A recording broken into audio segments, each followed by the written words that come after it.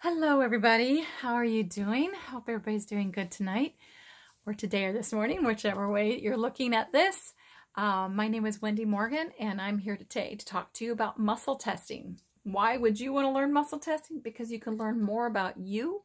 You can learn about more how to remove particular programs that are running the subconscious and hence making you decide certain things, but also creating obstacles when there shouldn't be any obstacles. But also generally to go ahead and have some fun with your body and ask it questions such as, should I have spaghetti tonight or a salad?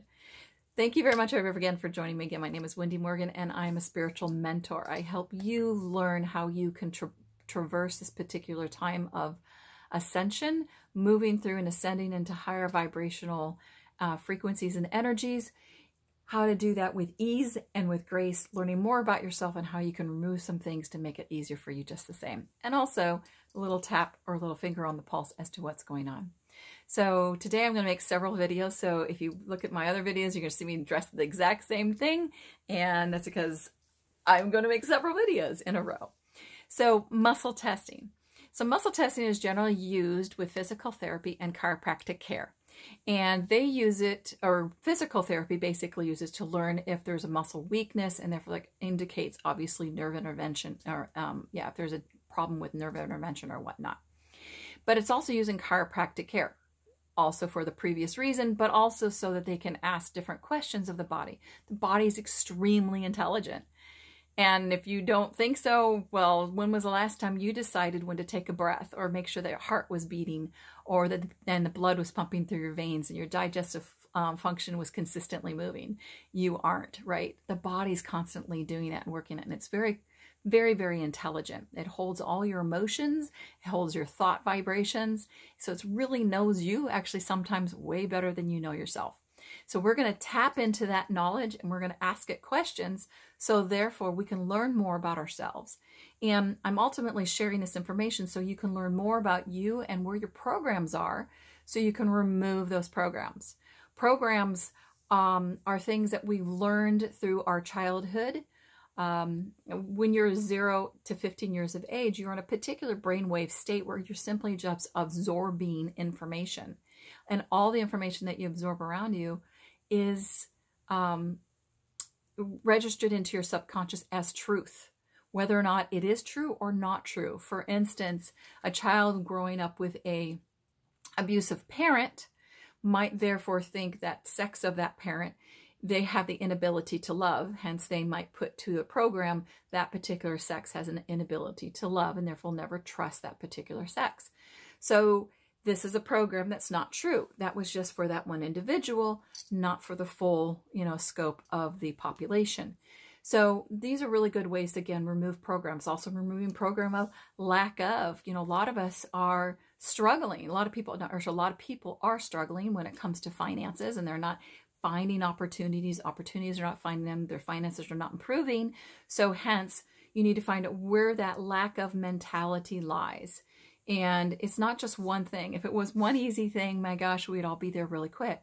Your body, again, is made of 60 trillion cells. And I can guarantee you have just equivalent amount of programming. You don't have to go ahead and remove 60 trillion programs, but you do have to find the bottom card so all the deck falls for different subjects. So with that being said, let's go and jump into muscle testing. So muscle testing, there's several different ways. I'm probably going to share about 6 here. I really don't know. I'm just going to kind of go over them.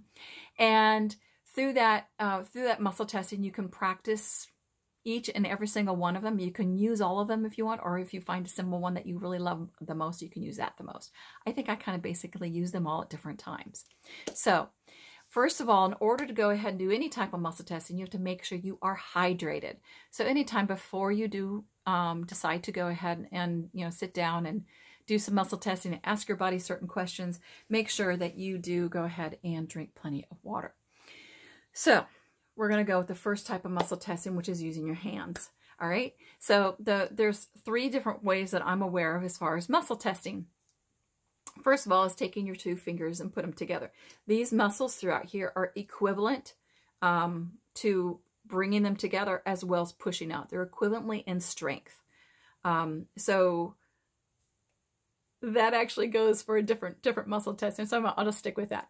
So when you bring your fingers together and when you push your fingers apart, it is the equal amount of strength. So if I put my fingers together like so, and I'm trying to push them apart like so, I shouldn't be able to move them. That means they're both really strong. Now, you're not trying to beat yourself up. Your ego is not trying to go through, oh, I'm going to make this open. No, you're not doing that, okay? You're kind of removing yourself from the region, and you're just coming forth, and you're just generally trying to open. You realize I'm pushing closed, I'm trying to open with these hands, and it stays nice and steady. If you push too hard with either one, chances are you're going to strain your muscles. You're going to end up with a little bit of tendinitis. Believe you me, I've done it so many times. So this is one way of muscle testing. So I can simply ask, my name is Wendy Morgan. I can't open them. My name is Joe DiMaggio. I can't keep them closed. I joke you not. I cannot keep them closed. So again, you can, so therefore I got an answer. My name is Wendy Morgan. Yes, I can't open it. My name is Joe DiMaggio. I can't keep it closed. So that's a no, right? So I can ask, am I hungry? No. Do I want some water? Yeah, I do. I don't have a dry mouth right now. Let's see what else I can ask. Have I had a good day? Yes. Do I want to go to sleep? No. Do I need sleep? No. Okay. So that's a good example. So that's one way, again, and I'm using this finger just because it's easier versus me putting that finger in. It feels more supported with my muscles. So I'm using the middle finger and the first finger, again, inserting it and trying to push it apart. The second way is using your fingers here. There's two ways on this one. This one is I'm taking this top finger and I'm pushing down on this finger. Again, my name is Wendy Morgan, nice and strong, right? And again, I'm not trying to overpower with this finger on top of my first finger. If I do, again, I'm going to get a strain and it's going to create tendinitis. You've got to kind of, you're asking, you're separating yourself from your hands and you're asking your hand. Is my name Wendy Morgan? Yes. Is my name Joe DiMaggio? No. Am I warm? Yes. Am I cold? No. Okay. So that's another way.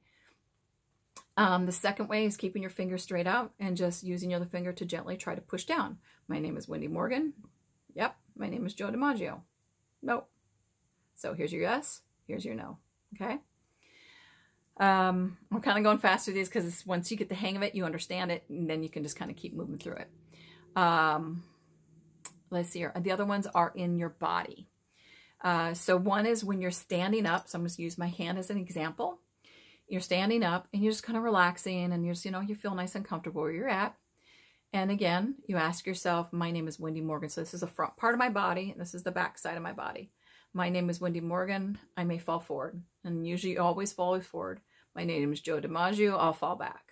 My name is Joe DiMaggio. I'll fall back. So this is my yes falling forward and my no falling back. Now, when you do any parts of these muscle testing, guys, I want you to relinquish the perceived thought outcome of what is going to be yes and what is going to be a no for you. Because you can overpower it with your ego. Get your flipping ego out of the way. Okay? So allow your body to speak to you. It's just like if anybody came into your environment and you ask them a question, say, hey, what's the weather like out there?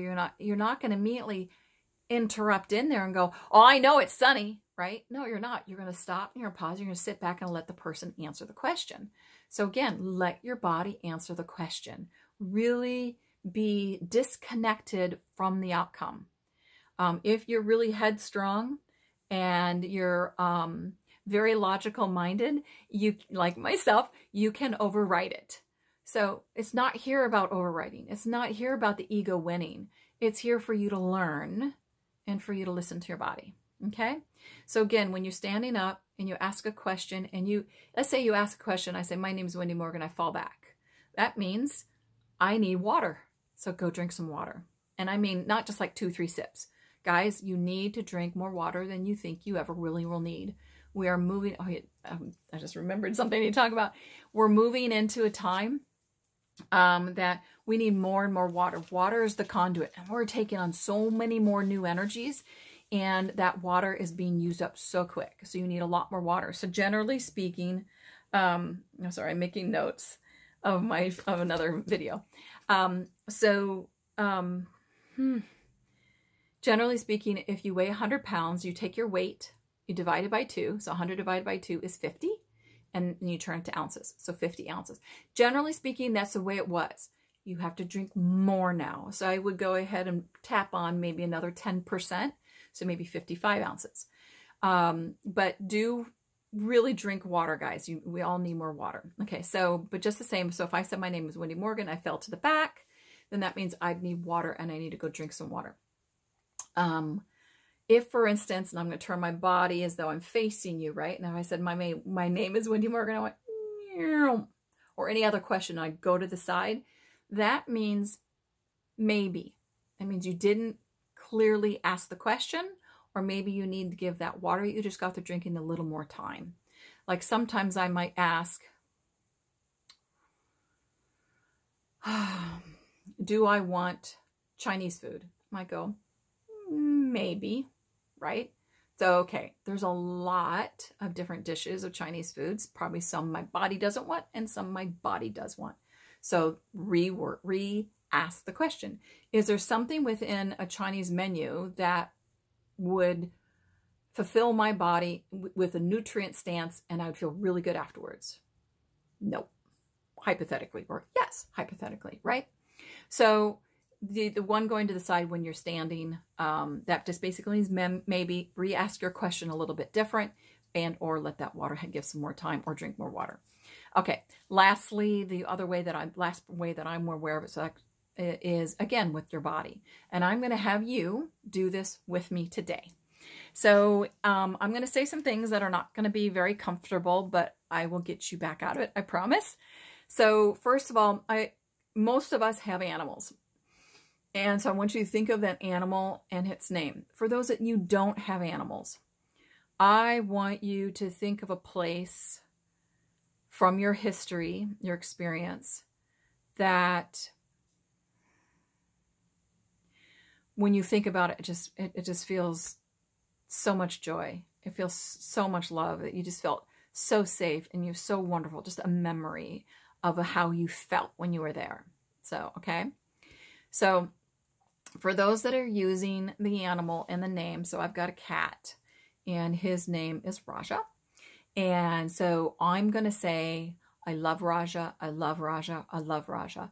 Now, you don't have to say this out loud. You can say this internally in your mind. I'm going to put a pin in that because I forgot a step. So basically, I still want you to first just sit here and I just want you to feel your body again, right? Sitting down, just take a nice deep breath. Just feel your body. Feel if there's any pain, tension, stress, indigestion, uncomfortableness, tightness. You're just trying to pay attention to where your body's at so you have a baseline, okay? Now, we're going to say 3 times in our head, either I love and then the animal's name, or you're going to say I love, for instance, I can say I love canoeing, and I'm thinking about going canoeing with my dad when I was a kid, okay? That would be a good example. So I'm going to use the canoeing because I already know what goes. So I'm going to say, I love canoeing, I love canoeing, I love canoeing. And I'm thinking about that image of when I was canoeing. And immediately I get a sensation to the front part of my body. And it feels warm. And sometimes it actually feels like it's in my heart, and my heart chakra feels very warm. And I'm like, okay, now this is the part you're not going to like, but we're going to revert it. Now I want you to say the same thing that you just chose a while ago, either pet or an experience, and say, I hate that very same thing. So I'm going to sit, I hate canoeing, I hate canoeing, I hate canoeing. So I didn't even like saying that. Immediately I felt good in my backside. It went right on my solar plexus, kind of hung around the backside of my heart. Didn't feel good at all. So there, you just got indication of yes when it was in the front part of your body and no when it was in the back part of your body. So now we're just going to turn it around again and say, I love the very same thing. I love canoeing. I love canoeing. Now that good feeling energy is returned. So there you have it. And I'm sure there are many other ways of muscle testing, but these are just a few that you can use. So if you are working with me, so I'm going to move my camera a little bit. If you are working with me, we work with finding your programs. And after I've taught you how, such as this way through that of muscle testing and the way of removing it, which I'll be sharing that video as well, You have to have, this is the techniques that you are going to use to find your programming. So practice, guys. Practice, practice, practice. Get familiar with it. Get comfortable with it. You know, sometimes you're like, you know I'm hungry and I'm getting indication that I'm not hungry. Again, drink some water. And again, relinquish yourself from the outcome. It might be, I don't want to eat because I want to lose weight, but my body is hungry. I don't like that answer, right? And so you've got to really relinquish yourself. So regardless of the answer, whether you like it or don't like it, you're going to be okay that you're just getting that answer. So for instance, I want everybody to practice a little bit on anything. So you can either do this method, pulling apart. Did I do that one? I don't think I did. So another method with your fingers is keeping them together, but looping them and then trying to pull apart. So my name is Wendy. My name is Joe DiMaggio, pulling apart. I think I did, but I don't know. But anyways, that's another method. If you have any questions about any of these and you're like, it's not really quite clear, you know, comment below and let's get in touch and kind of go over it privately. So, but anyways, so practice any one of these particular techniques with just general, simple things. You know, I'm hungry, I'm thirsty, I'm tired, things that you kind of already have an idea as to, you know, the truth of it. Go for things that you know, because you're trying to also create a bit of confidence within yourself. And then you can hit the bigger things, such as when I go to a restaurant, I look up the menu, and honestly, I just glance at every single row of the menu, presumably it's up, or if it's in front of you, I glance at every single row. And then I say, okay, body, does this food look good for me? And when I'm in public, I generally use the one where I feel it in the front part of my body or feel it in the back side of my body. And I might say, does this row look good? Is this where you want? Nope. This one? Nope. This one? Yes. Okay. Top three? Yep. Bottom? No. Okay. First one? Nope. Second one? Yep. Third one? Nope. So second one. All right. I want a Cobb salad. So I listen to my body that way instead of letting my taste buds and potentially candida, which is in your digestive system, be talking for you. If you generally want to always be reaching for carbohydrate type foods, such as wheat, which actually turns to sugar faster than sugar, or spikes your sugar faster than sugar, or if you're reaching for sugary foods, chances are your candida is speaking to your brain and trying to override that. So even though you're like, oh, but I really wanted that pasta dinner, it's probably your candida screaming at you versus you stopping and listening. Okay, I know I wanted that pasta, but let's really pay attention. I want that Cobb salad. Okay. So I want everybody to practice these things. And once you start practicing, you can start with the list that hopefully I will give to you. I don't have the list as of yet as the general common things, but common things are I am loved, I am worthy, I am enough, God loves me, I love myself. I am, and it just goes on from there. So most people, I am worthy or I am enough, when muscle testing, they will get a no. And this is an indication of a program, because I'm here to tell you guys, in case you didn't know, you are enough and you are worthy and you are loved and you are worth it. All of these things, yes. And because you believe otherwise is because somewhere, someone in your past, either from your childhood from 0 to 15 or through dramatic experience, you learned otherwise, that you were anything but being worthy. Okay. And so what we need to do is identify these programs, and then we're going to remove them, and they're no longer going to bother you again. Isn't that beautiful? So thank you very much for joining me today in this episode of muscle testing. Again, if you have any questions, let me know. And next we're going to go over how do you remove these things. All right. Take care, guys. Bye-bye.